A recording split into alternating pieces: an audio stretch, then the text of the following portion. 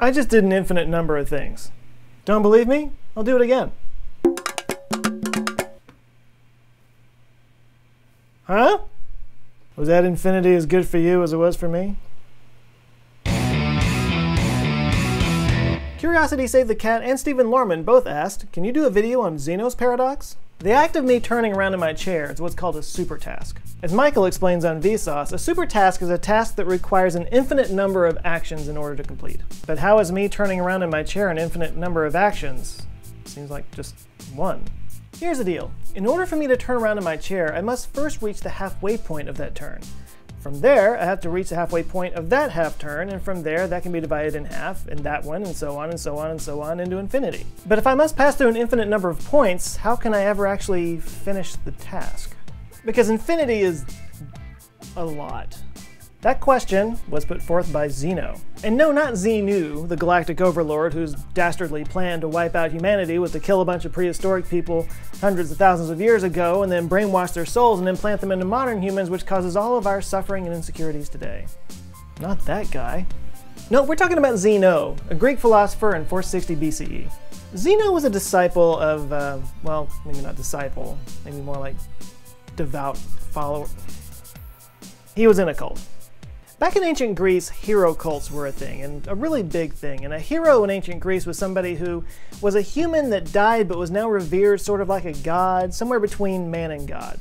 And followers would build temples in their names, they'd create churches around them, and really devout followers would pledge their entire lives to their ideals. Remember, this was pre-Christian times. Just imagine hundreds of little Christianities running all over the place. That was ancient Greece.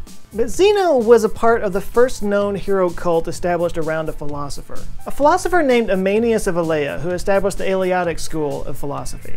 The Eleatics, which were led by the philosopher Parmenides, believed that the senses can't be trusted to discern truth. They believed that truth can only be found by logic and reason.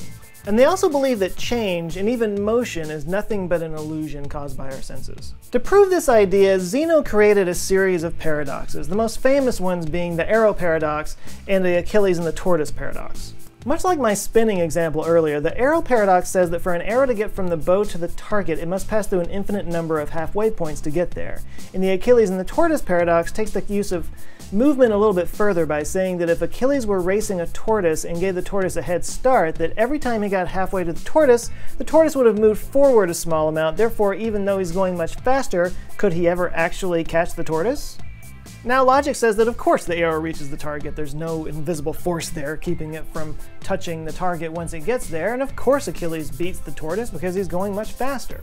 Assuming, of course, he doesn't hurt his heel. Now, these are some of the first examples of a rhetorical device called reductio ad absurdum, which basically means you disprove an argument by showing that carrying it out to its extreme leads to an absurd result.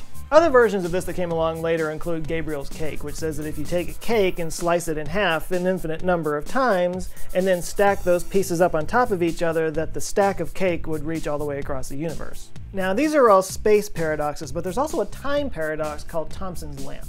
Thomson's lamp says that if you take a finite amount of time, let's say a minute, and you turn a lamp on and off every halfway point. So you turn it on at 30 seconds, turn it off at 15 seconds, turn it back on at 7.5 seconds, and so on, an infinite number of times. When you get to the end of that minute, is the lamp on or off? I know, right?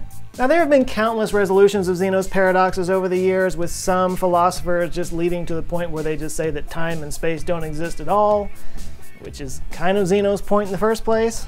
But there are some mathematical constructs that have tried to prove that the sum of infinitely decreasing quantities could result in a finite number. And there's an idea of a limiting value to an infinite process, which is central to the idea behind calculus, which relies on infinitesimals in order to create a finite value from an infinite number of steps. Thanks, Sir Isaac Newton. But maybe the easiest answer is that you just can't divide time and space forever. Maybe there is a real physical limit to smallness. Enter Max Planck. Max Planck was one of the most substantial physicists of the early 20th century, and he came up with what he called the Planck length, which is the smallest element of space. The Planck length is insanely small. It's 1.6 times 10 to the negative 35th meters long. To give you an idea of how small that is, this is the size of a proton. In order to get to the Planck length, you have to add not 5, not 10, not 15, but 20 zeros to that. It is 100 quintillionth the size of a proton. And from there, he created Planck time, the amount of time it takes for light to travel one Planck length. So if there really is a smallest indivisible unit of space and time, then Zeno's paradox is solved.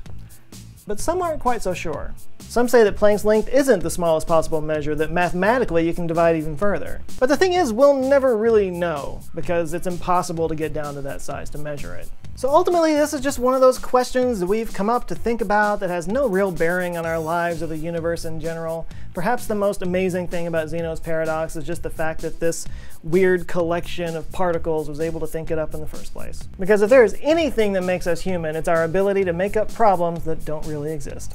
Thanks everybody for watching. If this is your first time here, I hope you enjoyed it, and I hope you check out some of my other videos and perhaps subscribe, because I come out with stuff like this every Monday. Special thanks as always to the answer files on Patreon that help keep these videos coming.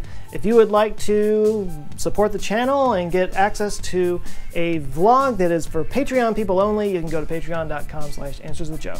Like, comment, and share, and if you have a question you would like answered, just ask it down in the comments and it could be featured in a future video. Until next time, you guys have an eye-opening week, and I'll see you next Monday. Love you guys. Take care.